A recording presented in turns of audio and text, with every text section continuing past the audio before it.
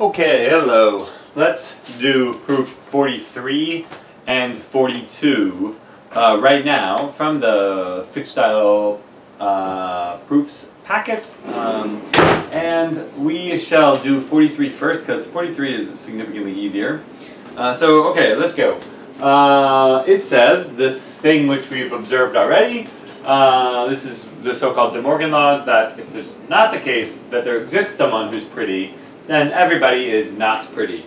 Preppy, whatever, pick your favorite P adjective. Well, let's just do it. Okay, I don't really need this, but put that there. Okay, so this is a proof from no premises, and so, you know, the beginning of it kind of just writes itself. I will assume that there does not exist a person with property P, and I will try to show that everyone doesn't have property P. Okay, and why is this the case? Well, okay, maybe we don't even want to talk about this yet. Maybe we should just kind of jump in and do it, because I should be guided. And then I'm going to turn around and do the reverse, right? Which is to assume that everyone doesn't have property P. So, okay, working from the outside in, I will conclude that it's not the case that there is someone with property P, and then I'm entitled to my conclusion. So I'll just kind of write that all in now. Okay. Yeah, well, what should I do? Well, I need to prove a universal statement, and when I want to prove a universal statement, there's like an extremely straightforward way to do this, and that's to just do it by universal proof. So if I want to show that everyone I want to show that for everybody, not P of X, then I will take an arbitrary object from the domain. So pick an arbitrary object A, and if I can show about A that it doesn't have property P, well, from nothing, if A doesn't have property P and A was arbitrary, then it's true for everyone that they don't have property P. Okay, so this gives me kind of a direction, and actually the next step is also completely intuitive, because if I want to show that A doesn't have property P, then there's a very straightforward way of doing that, and that is to assume that A does have property P. And if I can arrive at a contradiction, well, then I know that that's false. Okay, and now also, it's pretty clear, I think, why 1 and 2 will lead to a contradiction, because, well, if A has property P, then that means there exists someone with property P. And so here we say that this is existential intro, line 2, and, well, there it is, right? Because saying that there exists someone with property P and there doesn't exist someone with property P, this is and intro 1, 2, I guess I'll write it as 3, 1, 3, 1. Well, this leads directly to a bottom intro 4, and thus I really did it. I started with the fact that A had property P. I arrived at a contradiction pretty easily. Thus, A doesn't have property P. Negation intro 2 to 5, and so having taken an arbitrary object and showing that that arbitrary object doesn't have property P, I conclude that everyone doesn't have property P. Universal intro 2 through 6. So beginning just above line 2, but that proposition, that line of the proof doesn't get a number because it's not a proposition. Okay, so maybe that was just so easy that if you get it, then you get it, and there it is. Maybe there's nothing more to say. Ha ha ha! I have more to say, of course. What now?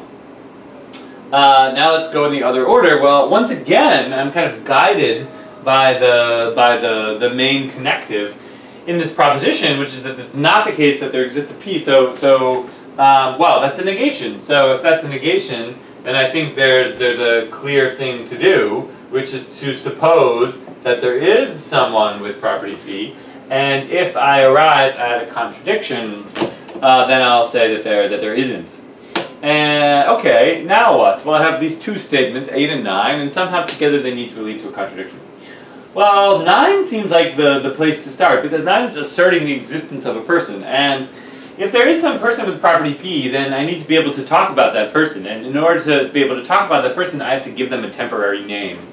And so, I now do that thing where my particular syntax for this, which is pretty standard, is to introduce this kind of variable along with its sort of defining property of this variable, which is that it has property P, and really, okay, I really don't feel like writing this now, but maybe it's good for me to write it every time. Instead, maybe I'll just say it. What I'm really doing right now is I am deciding to call the object in line 9 A. So this is a temporary name. So basically name the object in that line 9 asserts the existence of some object. Let's agree to temporarily name that object A. Okay, and well, right away we see a problem, because line 8 says that in fact for everyone they're not pretty. A is someone now I can talk about, and so A is not pretty according to this line 8. So this is a universal elim 8. Everyone has the property of being not pretty, so A is not pretty. But that's a contradiction, right? Because I now have that A is pretty and A is not pretty, and intro 10 and 11. So that's a contradiction. And okay, now we get to the part which is maybe slightly subtle, but that contradiction is now sort of usable back in the main body of the proof. And that's because this entire subproof, which began here, just in line 10, the introduction of this variable was, as I've been indicating, the result of merely exploring a fact that was already kind of inherent in line 9. Line 9 asserts the existence of a person. I say, let's call that person something just for the moment. You know, for the time being, let's just give that person a name, says me. And if by simply naming that person is enough to arrive at a certain conclusion that does not reference that person, and this bottom in line 13 certainly doesn't have any A's in it, that's the kind of technical rule that's required, well then, in fact, this is just true. And so the bottom that we arrive at in line 13 really flows from line 9, you should say to yourself. And so the justification for line 14 is that this is an existential elimination. I used the existential in line 9, and what I did in lines 10 through 13 is I explored that existential to arrive at a kind of general truth. And so I eliminated it because I used it. Alright, well, now we're done. I got the bottom I wanted. This is negation intro 9 through 14, and here we have biconditional intro 1 through 7, 8 through 15. Okay. So, I'm kind of good, and maybe you are too, and maybe you got this one by yourself. I hope you did. We could just sort of, move on or whatever, or we could dwell for a moment. And I think the dwelling is maybe a good idea, because we're going to now see, for what reason, I guess, do we call these, like, the DeMorgan laws? Well, they're the sort of infinite version of the finite DeMorgan laws. And the version, and so over here or something, I'm going to redo this entire proof to sort of show some symmetry. So okay, if you're sick of this, maybe, skip ahead in the video or something. This proof that says that there does not exist someone, well, this is the equivalent, this is the infinite version of the proof that said something like, okay, well, imagine now there are just two objects in my entire domain. Let's call them maybe, I don't know, B and C or something like that. Okay, so if there are two objects in my domain only, then if there does not exist someone with property P, then that's kind of just like saying that it's not the case that P of B and P of C. No, sorry. Because saying that there exists someone who is pretty is kind of like saying B is pretty or C is pretty if there are only two people. And so to say that it's not the case that there exists a pretty person is to say that it's not the case that one of P or B is pretty.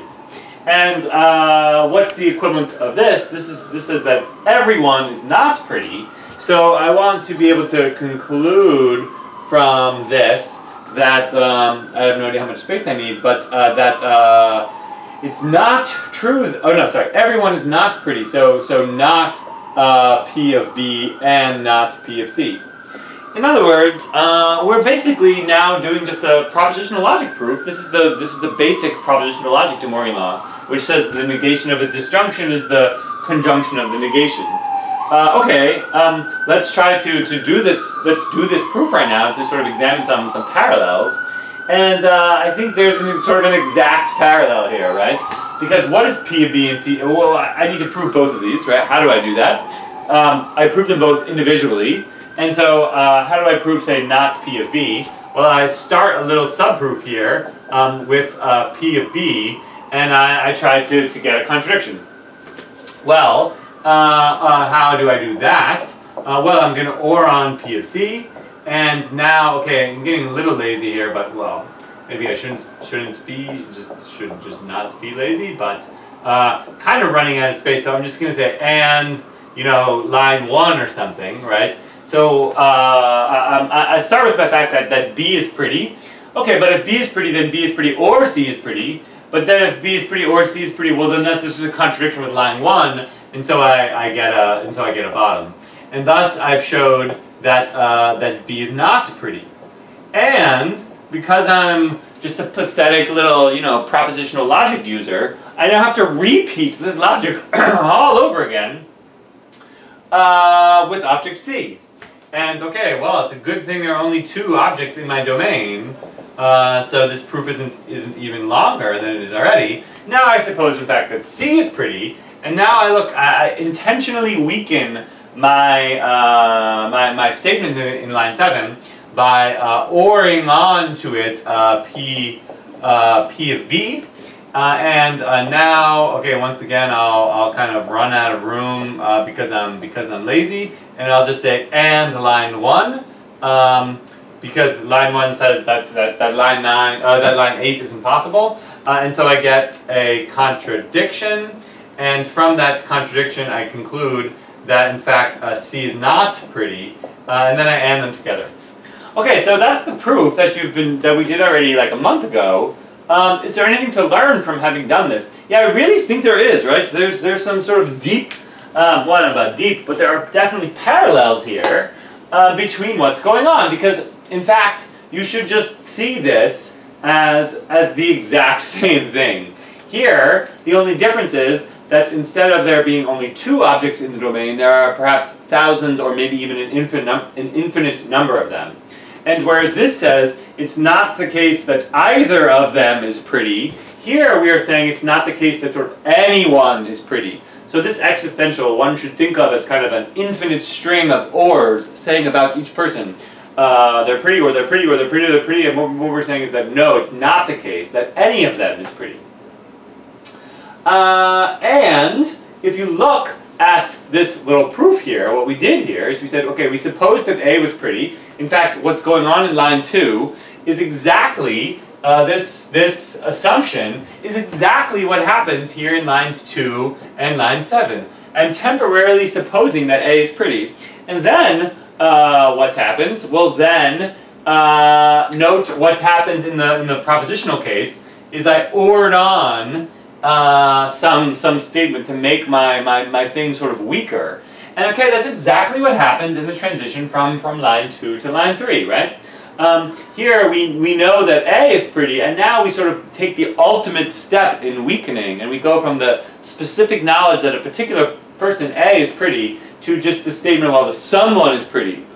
So this is kind of, this move here is we just ORed on possibly an infinite number of objects into it. So it's really this line 3 is the infinite version of lines 3 and 8 over there. Okay, well then I guess maybe there's not that much more to say at this point, right? So we get our contradiction, which is what's happening in line 4 and 9, and then we reach the bottom, and boom, boom, boom, boom, and boom, boom, boom, boom, and then finally, you know, we conclude. Okay, I have to pick a new color now or something. I conclude the statement, which in this case is line 6. But here is 6 and 11. Okay, and so you should actually view what happened here in this the top half of this proof as kind of a more streamlined version of what happened over here. Because now, instead of having to prove for each of the objects separately, this is kind of a boring, you know, repeat of the same argument. Here I'm now doing the argument kind of like once and for all in general.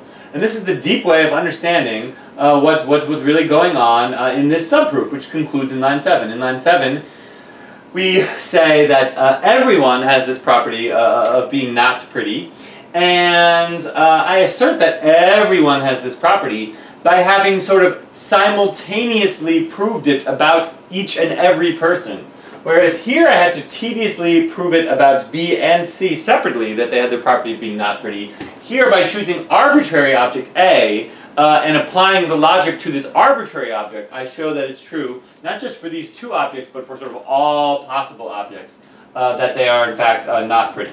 Okay, I think this is a good way of really understanding what's going on. This is kind of a logic class or something, so hopefully you're watching. Can we continue this process? Of course we can. Now I will construct the propositional analog for the second half of proof 43. Well, what is it? What's going on? Well, okay, what does this say? It says everyone is not pretty.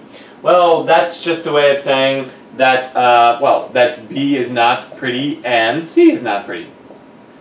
And what I'd like to conclude from that way down here is that there does not exist a pretty person. Okay, so it's just the converse of what we did above, but I'll do it anyway. So here we are, not the case that P of B or P of C, hopefully that's enough space. Okay, and well, how did we do this proof back when we were doing propositional logic? Well, here, once again, it's a negation, so it's pretty clear what to do. We should suppose it and get a bottom. So, okay, up here in line 14, I will say P of B or P of C, and I will try to get a contradiction. And here I'm just going to now do a proof by cases. So I'm going to say, okay, well, suppose on the one hand, it's P of B, and, well, that doesn't work, right? Because I get P of B, well, I suppose I first have to decompose that line 13, so not P of B, and then I get 17, 18, this will be P of B and not P of B, and here we get a bottom.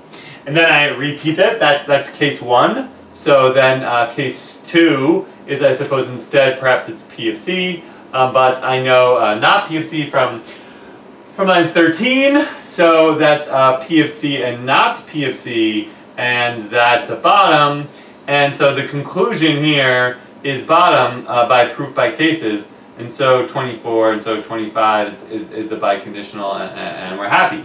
Okay, once again, can I become a deep understander by sort of comparing and contrasting these two proofs? I think so. Because what's now? I already discussed how line 13 over here and line 8 over here are analogs of each other. What's the first thing I did over here in the propositional logic proof?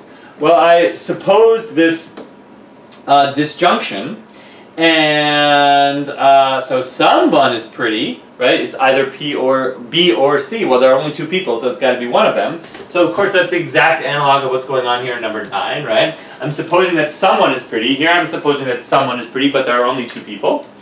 Then kind of what do I do? Well, I say, okay, well, suppose it's B. On the one hand, suppose it's B that's pretty. And yet I have to kind of repeat it in this boring, tedious fashion for sort of both cases. Well, that's what's going on here. I'll put a red dot here, right? Here I'm supposing that A is pretty. And then I kind of, you know, remind you or something here in purple that actually, no, that can't be because I have this kind of previous line, this line 13, which says that they're not pretty. Well, that's exactly what's going on here in line 11, right? In line 11, I sort of remind you that no, in fact, my overall assumption that everyone is not pretty tells me that A is not pretty. Okay, and then, of course, the contradiction. So this is line 17, 21, and 12.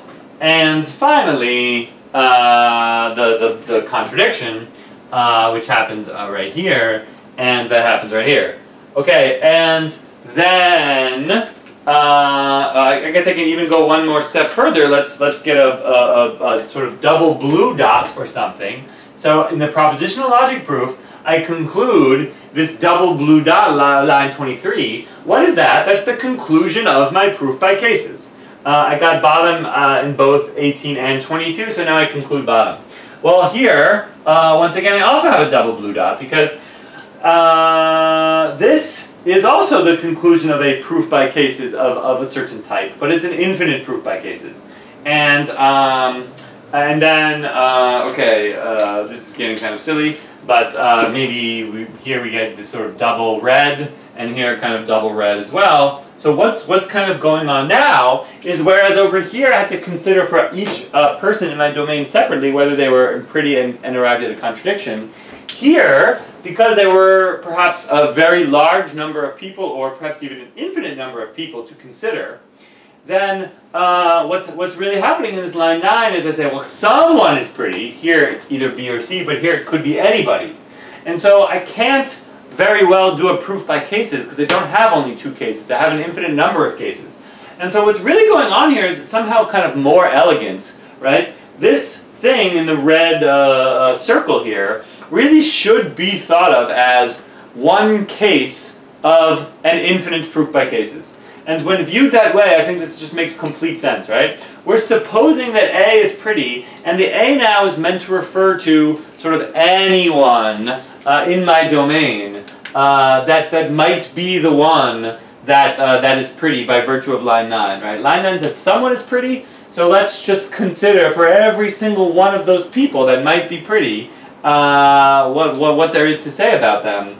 And the fact is that for any of these pretty people, well, that's just impossible. And therefore, the fact that there was a pretty person in line 9 is just impossible. Okay, good.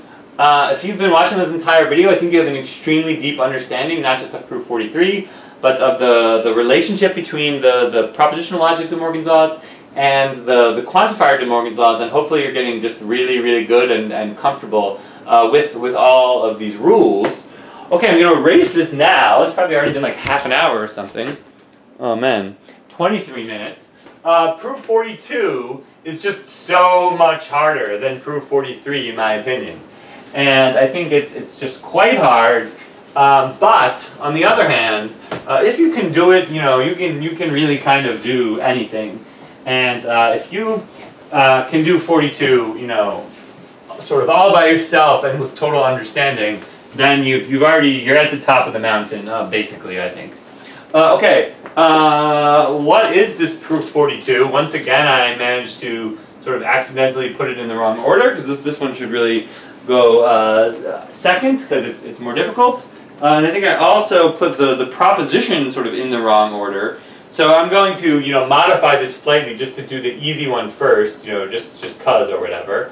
So what is it? There exists an x not p of x. Of course, it doesn't really matter what order you do this in, but not for all x P of x. Okay, so as I was saying, in one direction I think it's straightforward, and in one direction it's quite hard. Okay, so let's do the easy one first. I want to go from here to here in the left to right direction. Okay, well let's go. I'm going to write kind of small. I don't know how much space I'm going to need. Hopefully not that much. Maybe. Okay, here we go. Line 1. I shall assume that there exists an x such that not P of x, and I will conclude down here that it's not the case that for all x P of x. Alright, well, we've been doing this for a while now. I think without even thinking, I can just immediately look at the thing I'm trying to prove and say, yeah, and say that if it's a negation, then the way to go is to suppose it and arrive at a contradiction. So, okay, I'm going to suppose that for all x, P of x, and if I can get a bottom, then I'm done. Okay, great. What now? Well, lines 1 and 2 are just clearly contradictory, because line 2 is saying everyone is pretty, line 1 is saying that there's not someone who is pretty. Sorry, that there is someone who is not pretty. So if line 1 says there is someone who's not pretty, but line 2 says that everyone is pretty, then that's just impossible. Why? Well, in order to make any progress with line 1, in order to use it in any kind of way, I need to temporarily name that person. So that's exactly what we're going to do now. I am going to start a new little subproof here in which I name the person in line 1, and I am going to name that person A. Okay, great. So, yeah, I name that person A, and well, here we go, right? Line 4 says that everyone is pretty, so if everyone is pretty, then A is pretty, but that means that A is both pretty and not pretty. I suppose I should annotate here. What does this come from? That comes from universal elim 2, and this is and intro 3 and 4.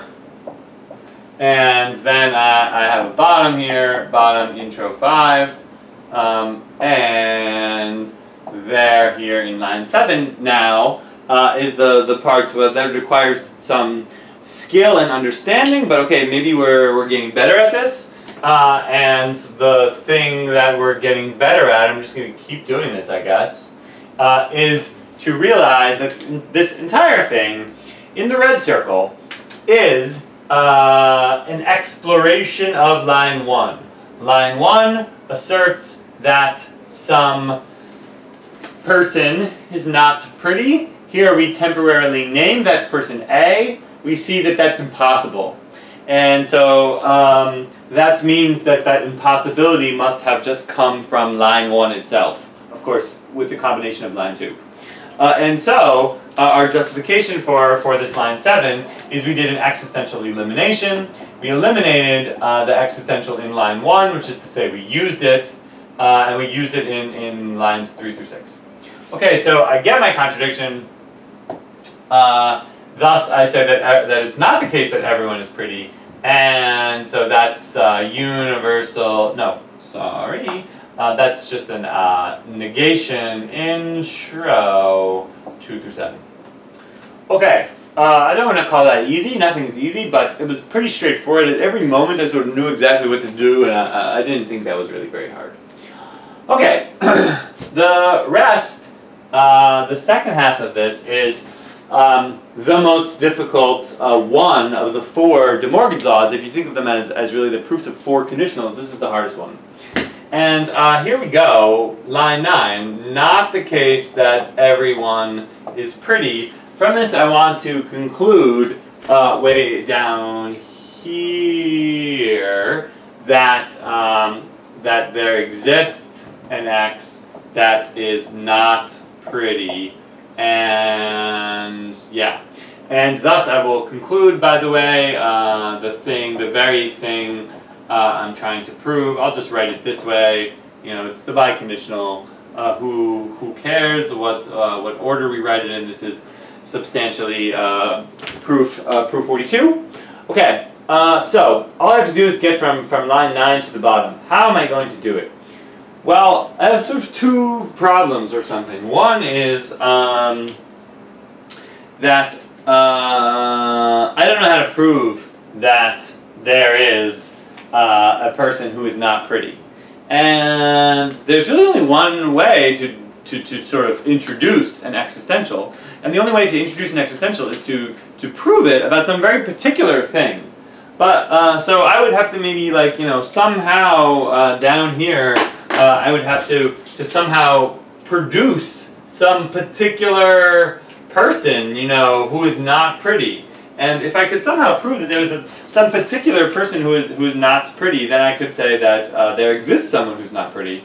But of course that's just kind of hopeless, right?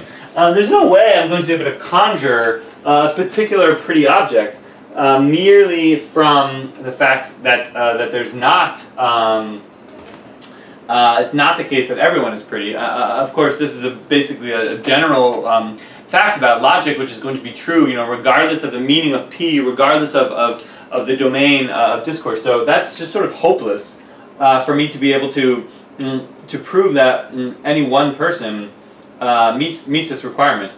And so there's kind of nothing to do. Oh, I also can't work from the forward direction because, well, line 9 is a negation, and negations are not immediately usable in any kind of way. And so, all right, upon thinking about this for a while, you realize, man, I just have to do this by contradiction. And so, okay, I'll do it by contradiction. Let's go. Well, that means that up here in line 10, I shall suppose that it's not the case that there exists an x such that not p of x, chomp chomp. And I will hopefully arrive at a contradiction.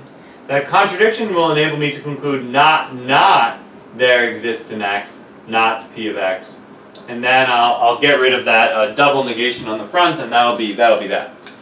Alright, so now I just have to get this bottom somehow. But, okay, upon thinking about this for a minute or two, I realized, man, I'm still in bad shape. Because I need to get a contradiction out of lines 9 and 10. But both lines 9 and 10 are negations. And if line 9 is a negation and line 10 is a negation, neither of them is immediately operable. And by that I mean, you know, I can't do anything with the negation, at least directly. And in fact, this was supposed to be something that you understood very well from the previous unit on propositional logic.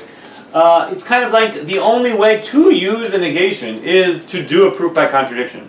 So sort of the destiny of any negation statement, of which these are, is to be combined with its unnegated version to produce a contradiction. And so somehow I'm going to use either line 9 or line 10, the opposite of it, together with 9 and 10 to get this bottom.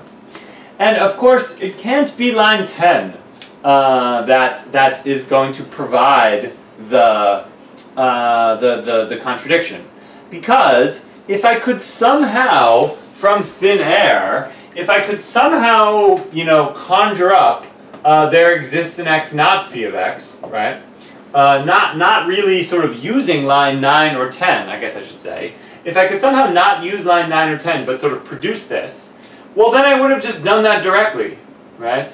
It was the very goal was to prove this statement, that there exists an x not p of x, and it was the very fact that I couldn't do it, which caused me to sort of start this proof by contradiction in the first place. Alright, so that's a kind of an argument that it's got to be 9 that provides the contradiction. And so, alright, I have kind of a plan now. The plan is to prove for all of x p of x, and that is going to provide the contradiction that I want, because of course line 9 says that that's false. So okay, so I have finally a goal now. Prove that everything has property P. Because if everything has property P, well, line 9 tells me that it's not true that everything has property P. That's what will give me a contradiction, and then this proof will be done. So we're really going outside in here.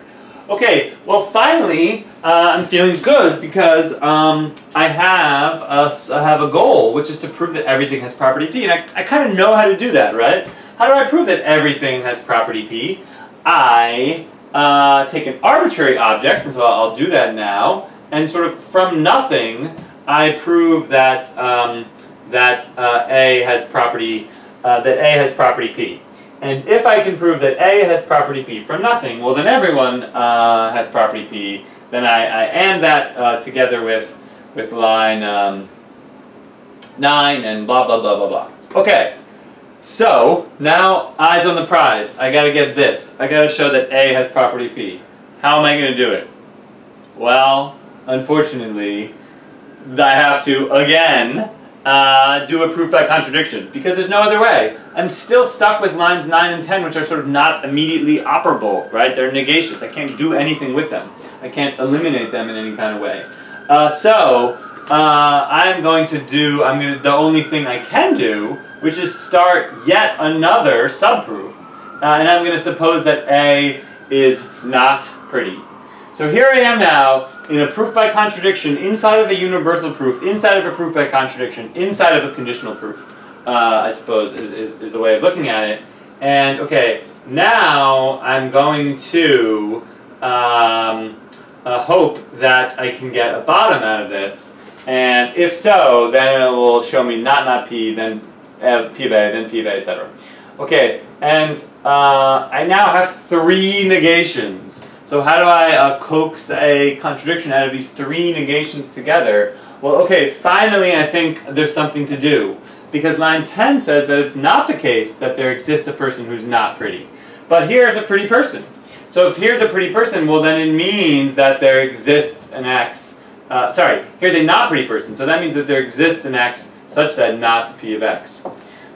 Reason, existential intro, line 11. And well, there it is. Because 12 just contradicts 10, right? So there exists an X such that not P of X, and there does not exist an X such that not P of X. So I'm just going to notate it just below. This is an and intro lines 12 and 10, and there's my bottom.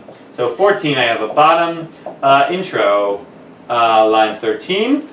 Note now that I'm just adding in numbers and explanations, but in line 11 I assume something. I got a contradiction, so I'm entitled to the negation of that. So this is negation intro. In other words, I did a proof by contradiction, 11 through 14. Here I use negation elim, 15. Here I say, okay, well, from nothing I prove that A is pretty. So here in line 17, I say by universal intro 11 through 16, everyone's pretty. Here I have an and intro 17 and 9. Here I have a bottom intro. It's getting a little messy, but I think it should be still pretty clear. 18. Alright, now way up in line 10, I assume something. I got a bottom, and so by negation intro 10 through 19, I conclude the opposite. In 21, I eliminate the double negation. And I did it, right? So this is only 22 lines, but it was pretty hard, I think. Biconditional intro, 1 through 8 and 9 through 21. Okay. Well, man. Okay, we win. If you totally understood all that, or even if you did it all by yourself and got it all right, maybe you can stop the video. But you know exactly what I'm going to do now. What I'm going to do now is the propositional analog. And I think the pursuing the propositional analog will deepen our understanding of everything that's happening. So, okay, here we go. The propositional analog is 2 proofs, really. Once again, I'll assume that there are only two objects in my domain of discourse, a person named B, a person named C. So if there exists someone who's not pretty, well then that's just saying that B is not pretty or C is not pretty. Okay, and what do I want to get out of this? I want to get out of this that it's not true that everyone is pretty. In other words, that it's not the case that P is pretty and C is pretty. So this is just one of the DeMorgan laws, which says that the negation of a conjunction is the disjunction of the negations. Okay, and why is this true? Maybe the simplest thing to do is, because this is a negation, suppose it is true. And we'll get a contradiction. So that's exactly what we'll do. Up here in line 2, we'll suppose that B is pretty and that C is pretty. And yet, I am kind of staring at lines 1 and 2, and I see that they're impossible together. Because line 1 says that one of them is not pretty, and so they can't both be. And so now we're going to do a proof by cases. And yeah, that's exactly what we're going to do. So we're going to say, all right, well, suppose it's B that is not pretty. But, okay, well, you just got through telling me that B is pretty. So that means B is pretty and B is not pretty, and that is a contradiction. And sort of, I'm distressed to find that I just have to repeat this whole thing again now, right? Because now I have to say, okay, well, now suppose the other case, the case that C was pretty. Well, I know from line 2 that in fact C is pretty, but that is a contradiction. That's a bottom. And now in line 11 I say, well, both of the cases in my proof by cases led to bottom, so therefore bottom, and so therefore we're done. Alright, maybe you're kind of getting the hang of this now, right? That's exactly what happened above, right? Here I suppose that kind of everyone was pretty. Well, here everyone is only 2 people. And that's exactly what happened here in this line too. I suppose that everyone was pretty. And then, over here, I immediately sort of went into a proof by cases. And I showed one at a time for each of the 2 objects. I suppose that they were not pretty. Well, that's what I'm doing here, right? I'm supposing that A is not pretty.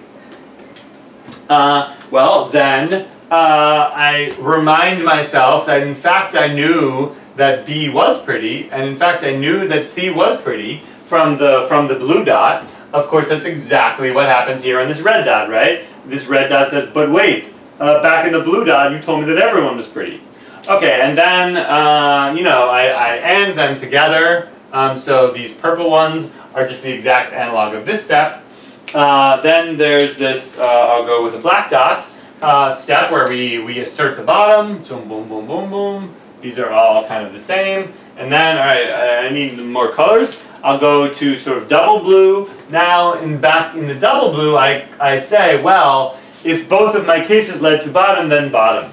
And that's what's going on here. Okay, so this thing in the red circle really is an infinite proof by cases. If you look at what's going on here and sort of analyze the kind of the meta logic of this or something, then you will see that what's happening here in this kind of this green, red, purple, black pattern, green, red, purple, black, green, red, purple, black, is just a kind of more elegant proof by cases. It's a proof by cases with the infinite number of cases. Line 1 is telling me that someone out there is not pretty, and so instead of considering them each individually and showing that that's impossible, I now consider sort of an arbitrary object A having the property of being not pretty, and I'm sort of doing the cases on sort of every possible person who might be the person who is not pretty, and showing that none of them work. Okay. Finally, we get to the last part of this video, which is the analog of what I consider to be the hardest of the 4 DeMorgan's laws in predicate logic. Well, no surprise, this is the hardest of the 4 versions of propositional logic. And all right, what is it that we're really doing? Well, it's just the converse of this. So okay, so now I know not P of B and P of C. And way down here, I'm going to have not P of B or not P of C. All right, and I want to convince you that these proofs are the same. And the sort of initial frustration maybe, or learning, to put a positive spin on it, that you had while trying to do this was proof number 14. This was maybe the first really hard thing, the first really hard Fitch-style proof that we did. And hopefully you will sort of be reminded of the thought process you were going through while doing this proof number 14, which is what we're about to do right now. And you will see how that's exactly what's going on here in this proof 42. Okay, let's go. What do we do? Well, I have this negation. It says that it's not true that they're both pretty. And I want to conclude that down here that either B is not pretty or C is not pretty. And remember that what you would want to happen is to be able to just prove it for one of them, right? You would want to be able to show that it's B, in fact, which doesn't have property P. Because if I could show that, that would make me really happy, because then I could just OR this on sort of trivially and that would be done. That's the most straightforward way to prove a disjunction.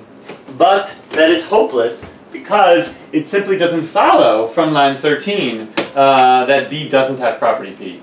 Line 13 just says that it's not true that they both do. But it could be C, in fact, that was making P of B and P of C false, right?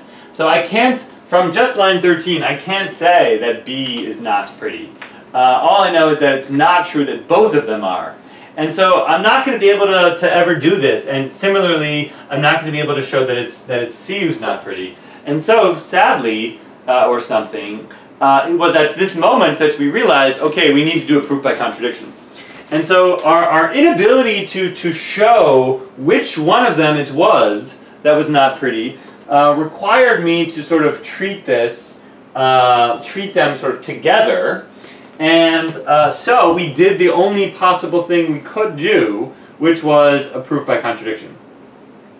So we said, suppose way up here that it's not the case that, maybe I should use brackets, not P of B or not P of C, and then I'll show that that leads to a bottom, and then I can, give me a second,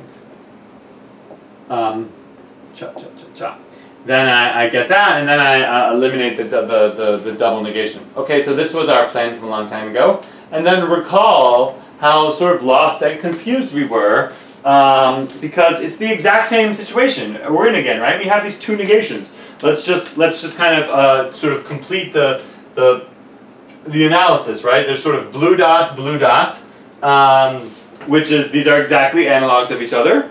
Then there's then there's this red dot here where I do a proof by contradiction because I can't think of what else to do. So I sort of have to do it by contradiction. And then I'm going to arrive down here at this big green dot or something. Let's call this double green.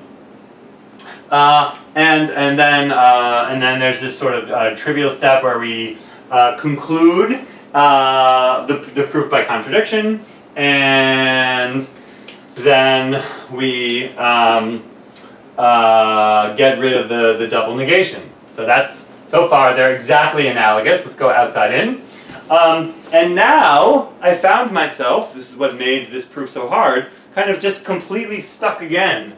And I sort of said, man, how am I going to figure out kind of which one of these it is?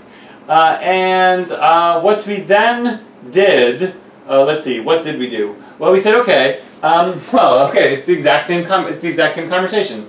I need to get a contradiction from lines 13 and 14, but what contradiction am I going to get? Certainly, I'm not going to be able to prove this thing in brackets, because if I could have proven that thing in brackets, then I just would have done so directly. It's my very inability to prove that thing in brackets which caused me to start this proof by contradiction in the first place. And therefore, the contradiction is going to come from line 13. And that's how we knew that the contradiction was going to be P of B and P of C and not P of B and P of C. Sorry, and not P of B and P of C. Like this. Okay, in other words, we're going to contradict line 13. And in order to contradict line 13, I have to prove that P of B and P of C.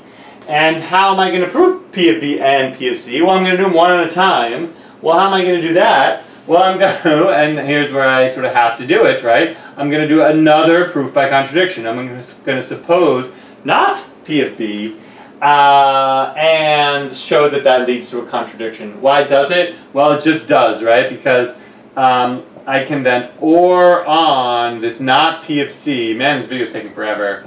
And that is now a contradiction with line 14, right? So can I just, I'm just going to write here, well, okay, I guess I'll just do it. I'm just going to write line 16 and line 14. And then that is a contradiction. And then what do I conclude? I conclude from this not P of B, and so P of B. And then I have to do the whole thing again with C. So now I once again, writing kind of small, say suppose not P of C. I OR on this not P of B, and now I assert sort of like line 22 and line 14, which is a contradiction, which gives me not P of C, which gives me P of C. And there it is, 28, 29, 30, 31. And the final thing is 32. Okay, so searching for deep understanding here, you will find that this assumption that B was not pretty and this assumption that C was not pretty has this direct analog here in my assumption that A was not pretty. What's the very next thing I do?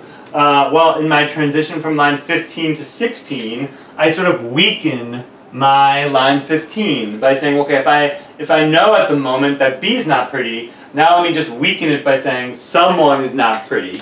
And the same thing is happening here in 22. Well, this is exactly what happens here in line 12, right? Knowing that A is not pretty, I then sort of generalize and weaken by saying, well, someone is not pretty.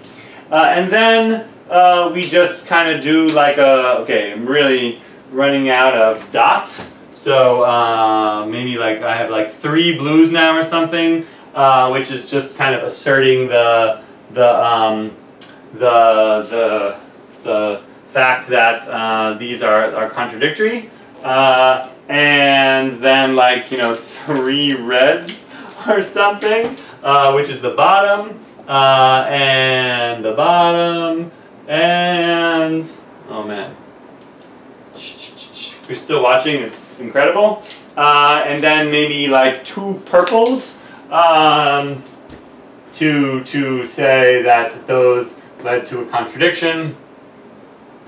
And that's here. And okay, what do I still have left? Have I used 2 of everything? What is this system? No, I guess I have. Let me make this 3 blues. Wait, I really should probably have like done a better job at this, right? Like make this 3, and this 2. So I do like 2 before 3 or something, and then what the hell was I gonna do with that next? Oh yeah, and then make this like 3 greens. So now we can use 2 greens, which would be this, and this, and this. I think is what I want. Oh wait, and there's even one more coming. Oh my god, 1, 2, 3, 4, 1. So then this should be 2 reds, not 3. This will be 3 down here. Silliest video ever. And then, wait, what do I have left? No, I've already now used 1, 1, 1, 1, 2, 2, 2, 2, 3, 3, no. I get to do 3 purples now, right? Oh my gosh.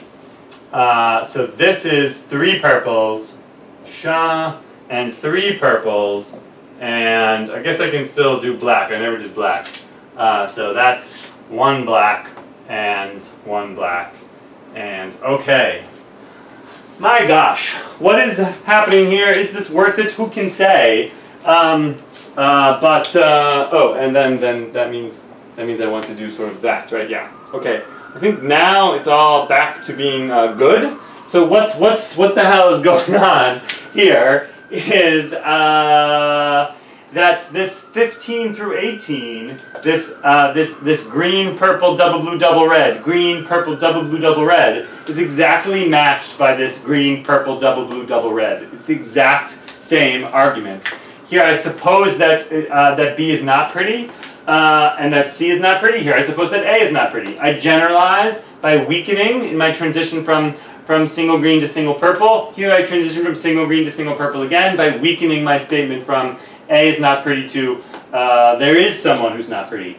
Then in this 17, 23, 13 double blue thing, I realize that the previous line is impossible because it contradicts my line 10, the single red, and then I get this contradiction. And so really, okay, what's really happening here is in the propositional logic case, I'm forced to, because everything is finite, sort of reprove this tediously for both B and C.